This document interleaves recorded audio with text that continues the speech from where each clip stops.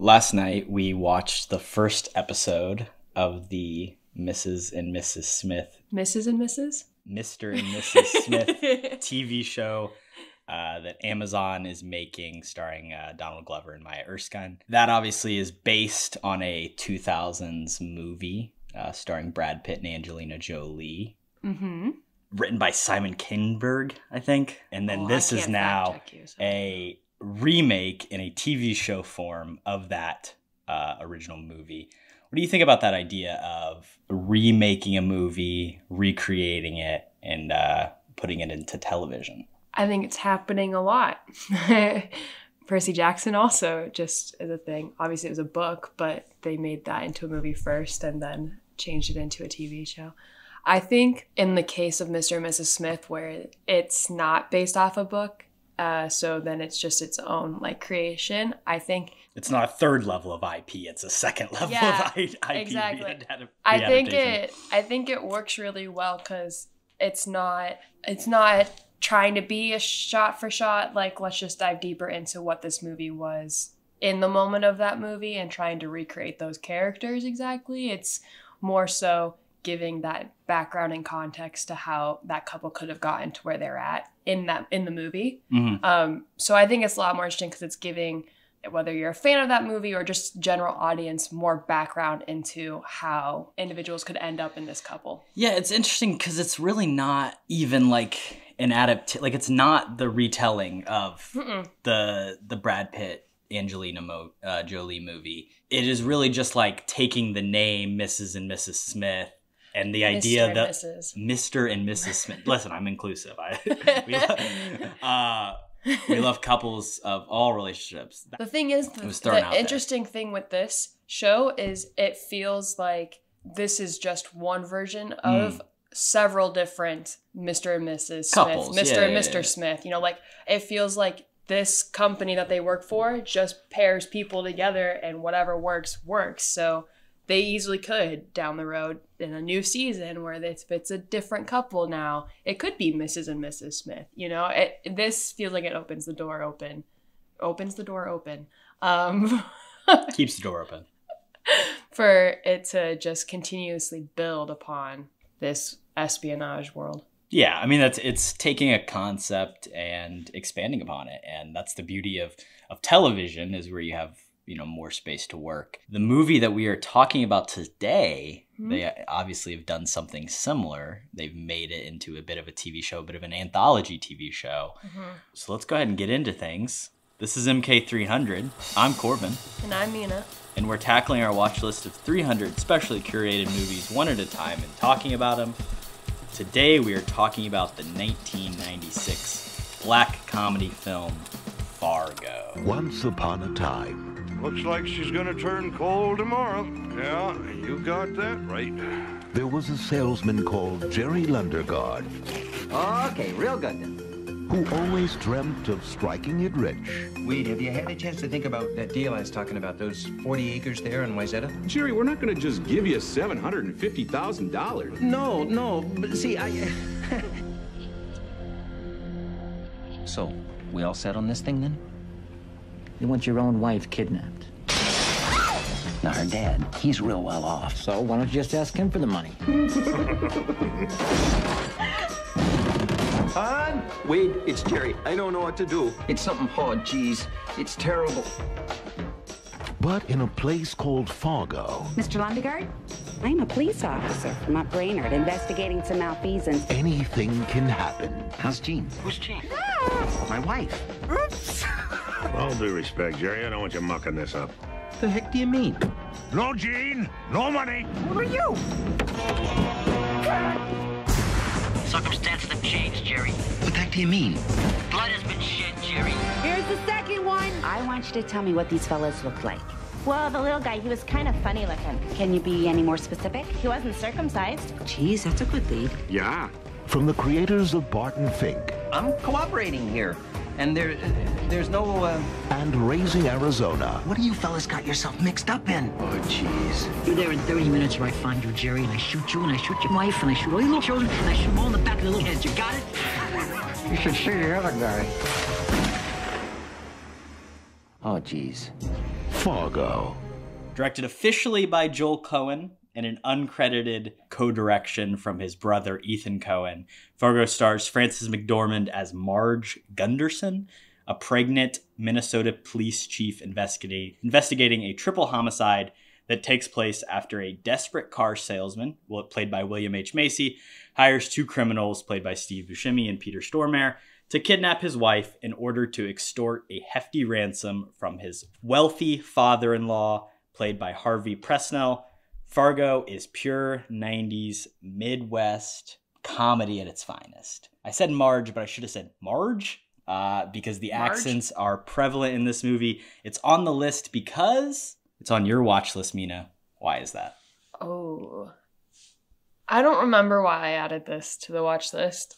Other than there had been several times in my adolescence where there was this mom of a girl I played basketball with that would wear a Fargo t-shirt to things and talk about the wood chipper scene, which was weird because I had never seen the movie and I was like, why are we talking about this at basketball? Bit of a spoiler there. Yeah, a little bit. And then also This Is 40 makes a reference to it in a very funny scene where spouses talk about killing each other. And so I think this movie, I've been wanting to watch it for a long time. So thought it'd be fun to watch with you. Yeah, I think I had seen this movie once or twice before this rewatch with you for our MK300 list. And it's one that I enjoy. I'm a big fan of the Coen brothers. We've watched a couple of their movies together. I think we both enjoy them. Which ones? Notably like Raising Arizona that we saw in theaters together. That is a good one. But I mean, other movies like No Country for Old Men, which will appear on this list that we will get to watch together. Stuff like Oh Brother, Where Art Thou? Tragedy of Macbeth. The Burn After classics. Reading. Yeah, I mean, the list goes on, but They're good. I like them. this is, I think, probably their most iconic film. It's the movie that, has the most prominent Frances McDormand performance, I think, in their entire catalog. I love her. And obviously she is the wife of Ethan Coen. In real life? Nope. She is the wife of Joel Coen in real life. Wow. Ethan Coen is married to Trisha Cook. They have an interesting marriage that we don't need to get in here. But if you just want to Google that situation. I'll look it up after this because that sounds fun to go down. But regardless, this is their, I think this is their most iconic movie. I think it hits home well for both of us because it is so Midwestern set. And it also has this bleak black comedy aspect to it that feels real.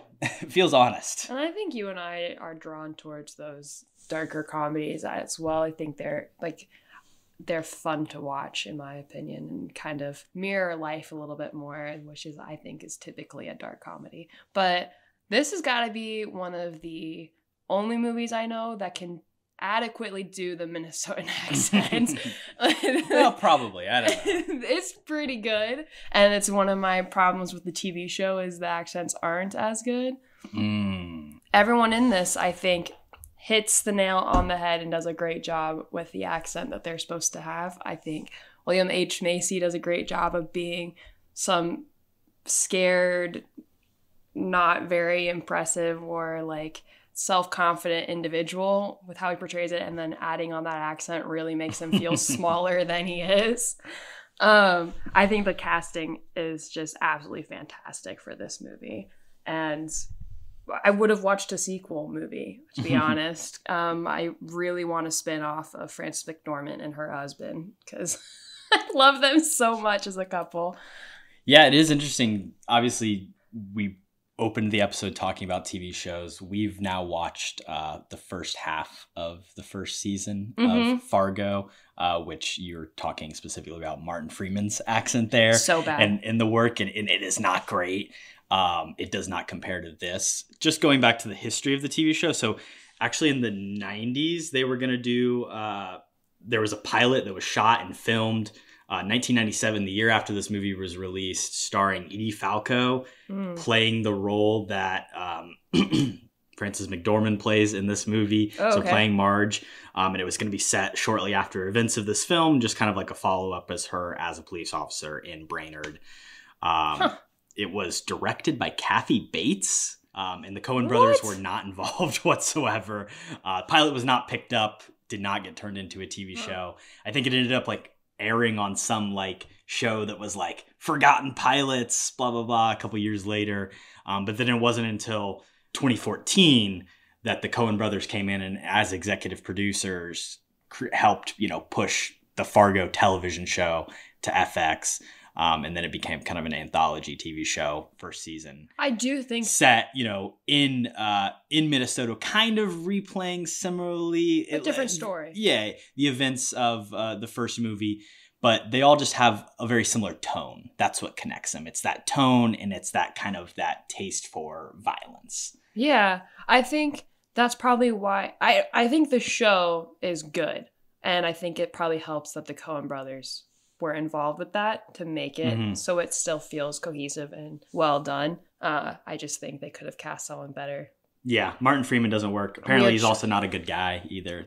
Which you keep saying, and you have not filled me also in. Do some Googling there about why he's a guy. There's a lot. Too much to get into.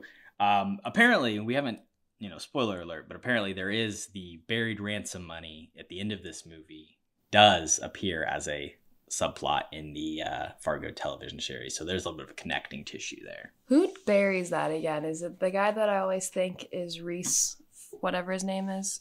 Ifans? Peter Stormare? Yeah. Yes. They look exactly the same to me. Not Buscemi. It's Stormare. He buries it and then, is going to return, but obviously doesn't get the chance at the end of the movie. No, he gets caught by Margie.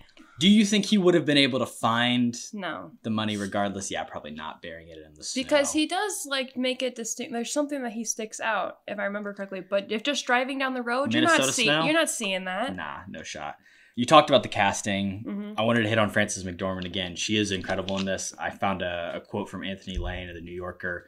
He said, 7 months pregnant, polite to a fault, smart yet slow, is only a breath away from caricature, yet McDormand unearths a surprising decency there, and in the process, she pretty well rescues the film. And I really think it takes a while to get to her and John Carroll Lynch, who plays her husband. Like, it's, I want to say, 20, 30 minutes into the movie before we first see them. And I think the beginning kind of struggles, but then once she enters the plot, like, I'm fully in. And even when she's like off having this weird meeting with an old high school friend, like, it still works for me. Yeah, any scene with her in it typically works pretty well for me. I think she always saves whatever she's in. I mean, her line when she first shows up to the crime scene and says, "I'm not sure I agree with your detective work here," instantly you're like, I love this woman. Like, this is so good. And what a polite way of telling her lower ranking officer, no, not even close. Like, that felt so true to Midwest, especially, and also like being a woman, like, you have to find a way to not fully insult them, but also get them to go further than what they just said. And I think that was really well done. I think she's a good detective. I will say, again, going back to the meeting thing where it's like, that's the thing that spurns her into being like, oh yeah, people can lie and I got to go reinvestigate. Go check out William H. Macy again, because maybe he wasn't, telling the truth. I just think it's a weird plot detail. I get it's like kind of, it's supposed to be there as comedic relief kind of, but it's just strange. I think it's also like that plays into the caricature part of like that Midwest nice kind of, you believe people are better than they are. Right. And so I think that's where that, if it hadn't been played by Frances McDormand, I think that quote comes really true there. Like, that could have been a place that makes the movie die a little bit of like, that's like, everyone lies. And it does feel very Midwestern and like the, the guy obsessed with the girl he was in love with in high school or whatever. Another thing, this movie kind of plays into that. Something I wrote down when I was watching it is like, no one can hear you scream in the suburbs. Sort of like, while you're out here, in simple Minnesota, obviously it's called Fargo after Fargo, North Dakota, but it doesn't really play it. It's not, the setting of the movie is Minnesota. You're in Minnesota and it's like, you have that idea of like, on one hand, nothing bad could ever happen here. Like, no violence will ever touch this community. No crazy killers. Town, right. Like safe. Brainerd, like nothing would ever happen. Like, that's why, the detective or, the person she's saying, I don't trust your detective work. Because he's just assuming that it's, a crash, whatever, who knows, that it isn't something worse.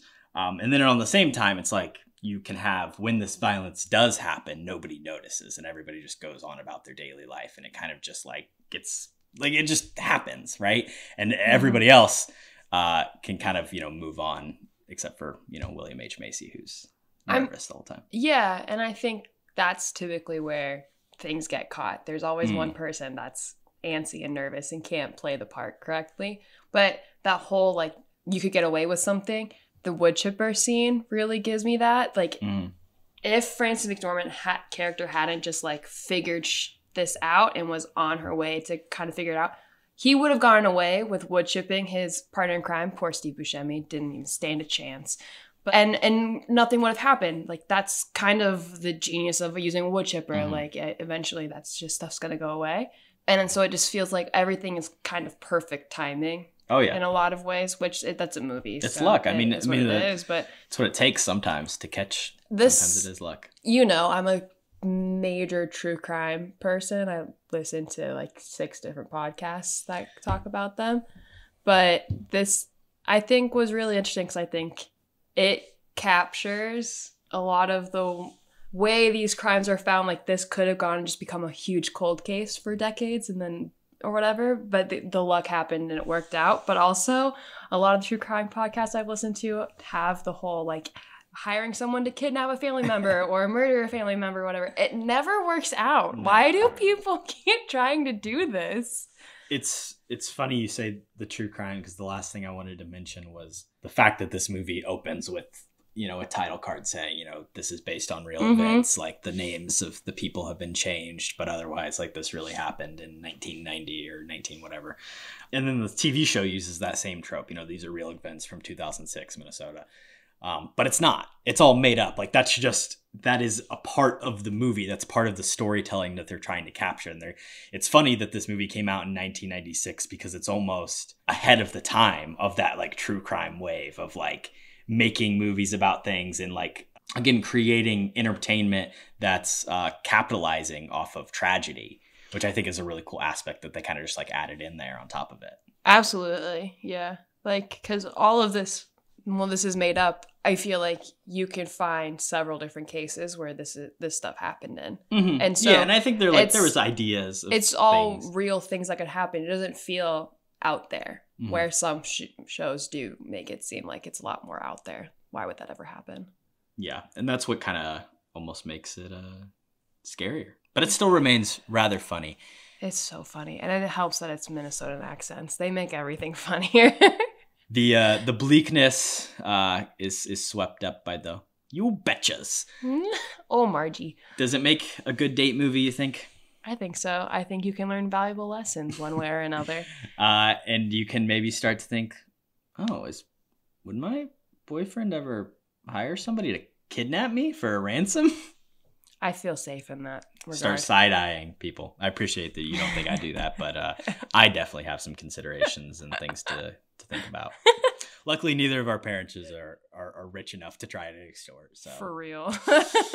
Well, this has been MK300, and we'll see you Moulin Rouging in the next one. Bye. Thanks for listening to the episode. You can follow the rest of our happenings over here at Cody and Korbin Have a Podcast on Instagram, Twitter, and TikTok at KhapPodcast, KhapPodcast. Please follow us on Spotify, give us a rating, subscribe to our YouTube channel, and follow along for more.